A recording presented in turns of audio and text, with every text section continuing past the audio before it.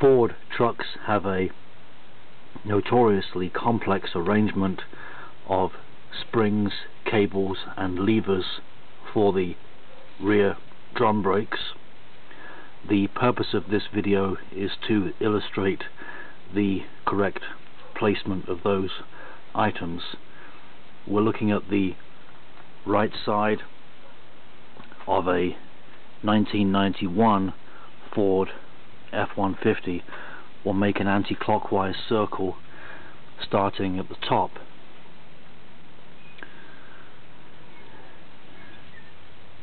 Note that the eye of the adjuster cable starts here and that it winds around this half moon channel and on down to a slot in the lever.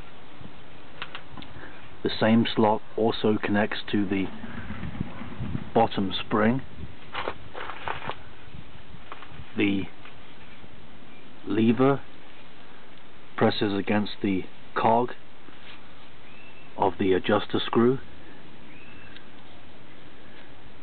Here's the other side of our bottom spring,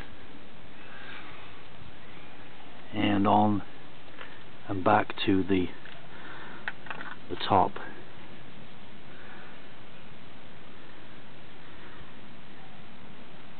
The spring kits, which comprise the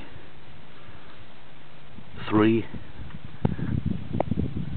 main springs and the 2 small shoe location springs, are usually sold as one kit to cover both left and right, because the springs are interchangeable.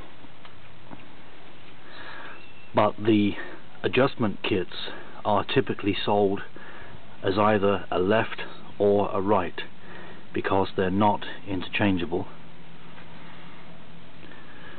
It's usually the lever, which is labeled either L or R. Don't mix up those parts. The adjuster screw is reverse threaded on the right side and has a regular right hand thread on the left side of the vehicle.